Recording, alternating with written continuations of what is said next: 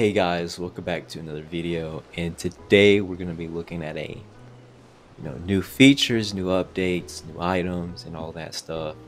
As you guys can see, I made a new fishing dock house.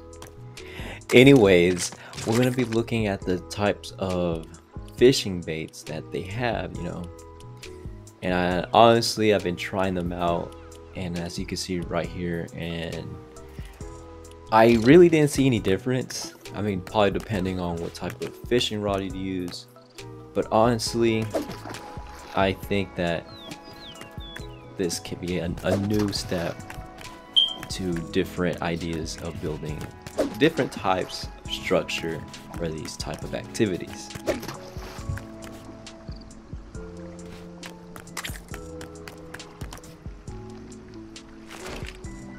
Also, one thing is you just don't get fish when you're fishing, you get random items.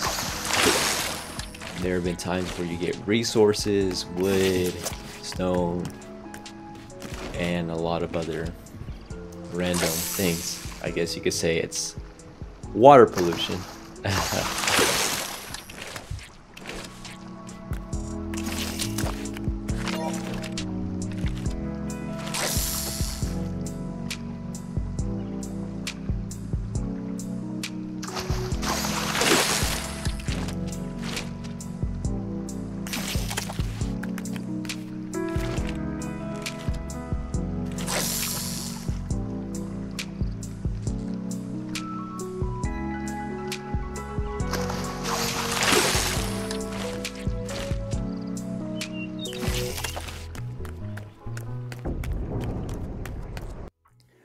So right now we're demonstrating the spyglass, and honestly it was very much needed because we would build all these watchtowers, lighthouses, towers of for any reason, but yet we couldn't really look out, and beyond.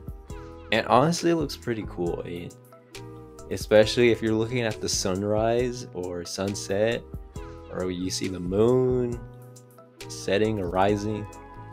It looks pretty cool, not gonna lie.